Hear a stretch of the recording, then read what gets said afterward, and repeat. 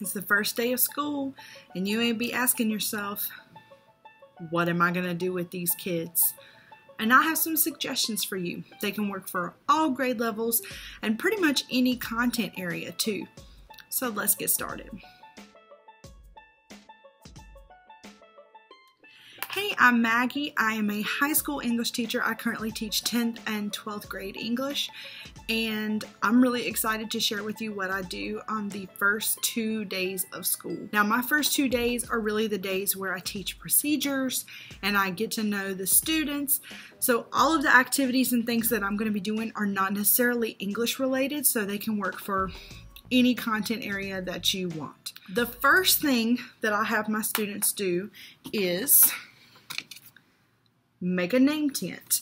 So I go and buy some packs of cardstock, and I have directions up on the board for the very first day that say find a seat. Yes, I let them pick their own seat on the first day, and grab a piece of cardstock, fold it hot dog style, and start writing this information on it. So here's what I have mine put. You can have them put literally anything that you want. So I have them start with a phrase that they say all the time. So mine is, oh my God, I have to tell you. An adjective that describes them. So that's an English thing. So I put loud. A hobby that they like to do. So mine's singing. And then their most used emoji. And we joke about how your most used emoji should not be an eggplant, and I don't want to see an eggplant on your card. So they write their name really big right here. Mine just says Mrs. Hughes. And then this is one of the first grades I give them. And every day when you have that little block of time that they need something to work on, but you don't really have anything for them to work on, I tell them to make this beautiful. And then the second week of school is when I actually give them a grade for this. The reason I love this is because they set it up at the front of their desk, and then I can learn everybody's names. Their job when they walk in the room is to pick this up. Their job when they leave the room is to turn this in. The other reason this is great is because to do attendance in the beginning, we know takes a long time, but you can look at where you have these stored, and I'll store them by class. And if there's any left in here, then you know that student is absent. So today was the second day of school, and I had one still left in the crate. I did my attendance. I had one kid who was unaccounted for, and I was able to see very easily that they were absent. I love these. You can have them do pretty much anything you want with these. They don't have to be this big, but I do recommend you get thicker than just paper because they'll just flop over, but the cardstock works great. Okay, so here's what I need for you to do. I need you to set up your name tag so that it's facing that way. So like if somebody was at the front of the room, they could see your name. Okay? Hopefully you know your name, so it should not need to be facing you. I do rotations and stations a lot in my classes, so I really want to kind of teach the procedures for that from the first day of class. So we do question stations, and I think I originally got this idea from Laura Randazzo, but I kind of modified it for me and my students. And so what I did was I thought of about 8 or 9 questions that would be cool for students to answer. I typed them up, laminated them, cut them out, and then I lay these out on the desks, and they put their answers on a piece of paper. So for instance, like this question says, one thing about Miss Hughes that scares you. There's another one that says, what's your favorite Halloween costume ever? Because I love Halloween. And then I have them answer things like, what does a good classmate do? What does a good teacher do? And we talk about that. So what the students do is they number their paper for how many questions there are. And then they will stay at the station for about 2 to 3 minutes. You can kind of decide how long you want them to sit there. They write their answer, they discuss, and then I have a doorbell. So I ring the doorbell, and when the doorbell rings, they know it's time to move stations. And then they get to the new station, and then they start on the next question. By the time they've made a whole lap around the room, they've answered all the questions, and their sheet is complete. And then we go over them as a class, and I just ask for volunteers who would like to share, and I don't force anybody to share anything, and then I obviously share my answers. So it's kind of a getting to know you activity, but really they're getting to know their group mates that they're sitting with and not necessarily the whole class. I hated getting to know you activities when I was in school because I had anxiety. So I think this helps a lot with that. So question stations is kind of what I call that. Here's what's going to happen. I'm just going down the directions from here, okay? So here we go. You have your paper, yes. You have your name and first block on it, yes. It is numbered 1 to 8 and you have skipped lines, yes. Okay, you're going to start at the station that you are in, okay? So what's going to happen is when I say go, you're going to flip them over. You're going to read the question. You're going to write your answer with the number that it says. So if it says question 3, do you write it under number 1? No. Where would you write it? 3. Good. Okay? You're going to have 3 minutes at each station. Listen, for some stations, it's going to be too long, and you're going to be sitting there twiddling your thumbs. And for some stations, it's not going to be long enough. Okay? So you'll just have to figure it out. All right? When you hear this, you move. Okay? We're going to move this way. I'm telling you because somebody will go the wrong way. Watch. Grab the person beside you once we start moving and say, come on. We're going this way. Okay? All right. When you finish, you will end up back where you started with all 8 questions answered. Does that make sense? Okay? Yeah. Now, since we are moving, you may not want people messing with your stuff. Also, you may not want to carry your stuff with you to every single station. So if you would like, you may put your stuff on one of the edges so it's not in the way. Because if not, you have to kind of take it where you're right there.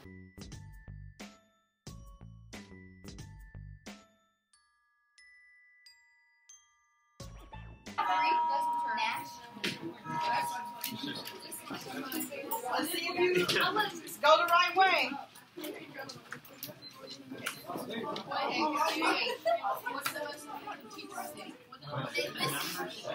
Part of the reason this question is on here is because of that, so I'll tell you why.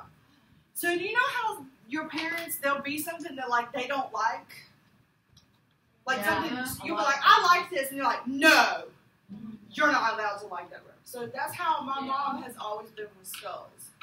I don't like skulls. I don't like skeletons. So then, you know how it is. When you're told you can't have something, you want it more. So then I became kind of obsessed with it. And I do, Halloween's my favorite holiday. So then it evolved into this. You said not to talk about that. Everybody probably knows. Teachers that interact with the class. Okay. I'm just going to read that over there. I put daily ask if the students understand what's going on to get to know the students on a personal level. Okay? Oh, okay. Like, I know we have to learn stuff in, like, a certain amount of time, but, like, not teaching too fast and then, like, trying to figure everything in Okay. The ones that is effective when they don't make you feel stupid. Okay. Yes. All right. Then we talk about non-negotiables, which is something that's kind of Englishy, but I talk about how I'm not going to accept work if it's not in a complete sentence and things like that. So then they actually look at the questions that they just finished, and then they see, oh, I didn't follow the non-negotiables. And I have them turn them in anyway, but then I tell them from now on it's unacceptable for you to not write in a complete sentence with a capital letter at the beginning and a period at the end. The first letter of every sentence is capitalized. And then, so what do you think the last one is? Punctuation. Every ending has a punctuation mark is needed at the end of every sentence. Okay? But you could use that to teach some other procedures in your room that are non-negotiables. And I talked to them about what non-negotiable means, and it seems to work out really good for my students and I. Then everybody always reads the syllabus on the first day, and I'm just like, boring. So what I do is I give my kids a copy of the syllabus, and then I tell them their homework is to read it. And that's it. That's all I say about this. We do talk about what supplies they need and how to sign up for Remind, but that's it. Their job is to read it for homework, which comes into what we're actually going to do for day 2. I also have my kids do an exit ticket from the very first day, just like we kind of did a bell ringer for the first day, which was kind of get ready for class and start working on your name tent. I think it's really important that you start setting examples for how class is going to be from day 1 so that there's no complaining and no changes later on that kind of throw them for a loop. So they do the bell ringer to get their name tent ready. And then their exit ticket, I ask them, which one of the 9 non-negotiables is going to be difficult for you. And they just write it on a sticky note and put it on the door as they leave. And that's it. And that's really all we do for the first day. Any extra time that we have, I get kids sign up for Remind if they need help. I answer specific questions that kids may have. And I give them time to work on decorating this name tent. And that's it for the first day. Now, day 2 is where we do a little bit more, but it's still pretty procedural and things like that. So the first thing they do is they come in, they get their name tent, they set it up so you can do attendance really easy. And for their bell ringer for that day, I tell them to read their syllabus and quiz each other because there's going to be a quiz. And the reason is because I told them to read the syllabus for homework. Now, I don't tell them until after they've taken the quiz, but I do not take the quiz for a grade. The reason that I have them do this, though, is I teach them that if I'm telling you have something for homework, there's a reason that I'm having you do it. And for the most part, all of the kids go, okay, I get it. So it's a really easy 10-question quiz. I just print it on half sheets like this, and it has questions like, how often do I put grades in PowerSchool? Name one of the things we're going to read this semester. What's worth more, quizzes or assignments? Just easy stuff like that. The other reason I like doing this quiz on the second day is I get to teach my students kind of our testing, quizzing, assessment protocols from day 2. So since all my tables are in groups, I talk to them about how we turn the desks so they face the front. You should be able to reach out and not touch other people's desks. You put your phone up, you're silent, you stay seated. And then I'm able to say, okay, from day 2, this quiz that doesn't really matter, we can get all the kinks worked out before we take a serious quiz or test. And then we go over it together and I have them grade it. I don't tell them until they get back to their group that it's not for a grade, and then we actually trash it. But I still think that it's a really good lesson. Then the next thing that we do is I give them a room tour, and I literally walk in a circle around the room and talk to them about all the different things in the room. This is where I also explain student supplies, the turn-in tray, the absent work containers, picking up papers as you come in, how to use the flexible seating, where the clipboards are, and my bathroom procedures. All of that is housed in my room tour and kind of procedures tour. I make these really big letters from A to M and post them around the room. And I tell the kids that we're going to have a scavenger hunt. And the scavenger hunt is literally 13 of the things that I talked about in my room tour and procedures tour.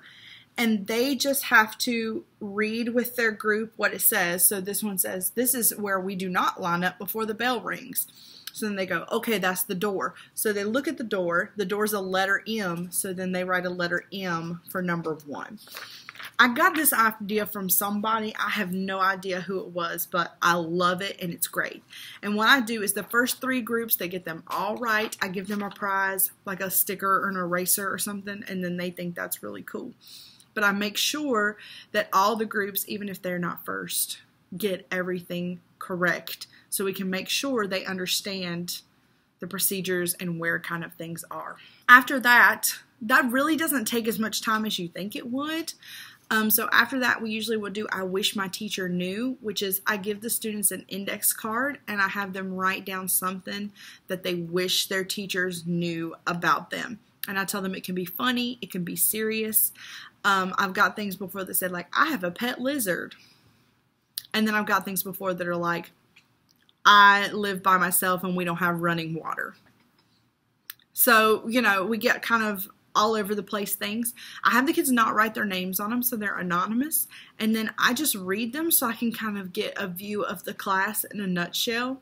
I really enjoy doing this every year, and I kind of do it multiple times throughout the year because every time they'll write different things and you learn something about kind of your class as a whole.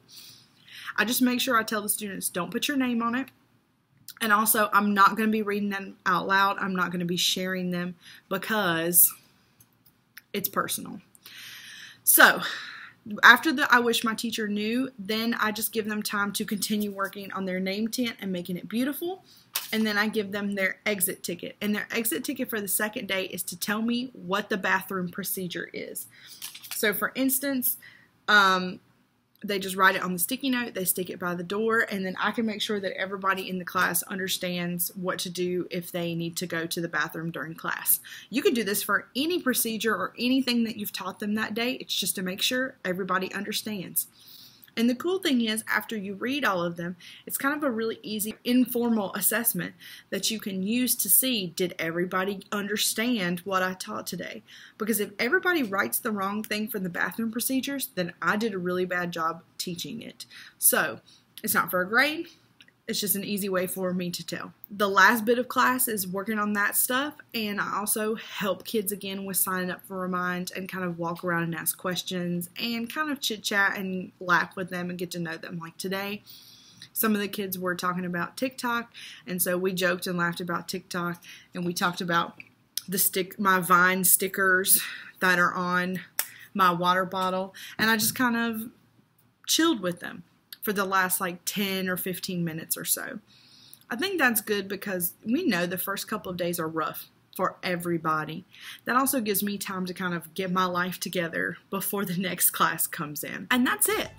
Really, I think the beginning of school is about teaching procedures, getting to know your students, building relationships, and learning their names, and just getting them used to the routine of class. So I would just make sure however you do class on a normal day is how you should do class on your first couple days of school. You should do a bell ringer if you do a bell ringer every day. You should do an exit ticket. You should teach them how to take a quiz, even if it's not for a grade. Teach them how to ask to go to the bathroom and how to work all of the stuff in your room. And I think it'll just help you have a smoother year. This year, we have a Thursday and Friday are the start of school, and then we have a weekend. And then when they come back Monday, we're ready to jump into content because I've got all that stuff out of the way. So, hopefully this helps you, and I hope that you have a great school year. Let me know if you have any questions, and tell me down in the comments, what do you do on the first couple of days of school? I want to steal all your ideas. Bye!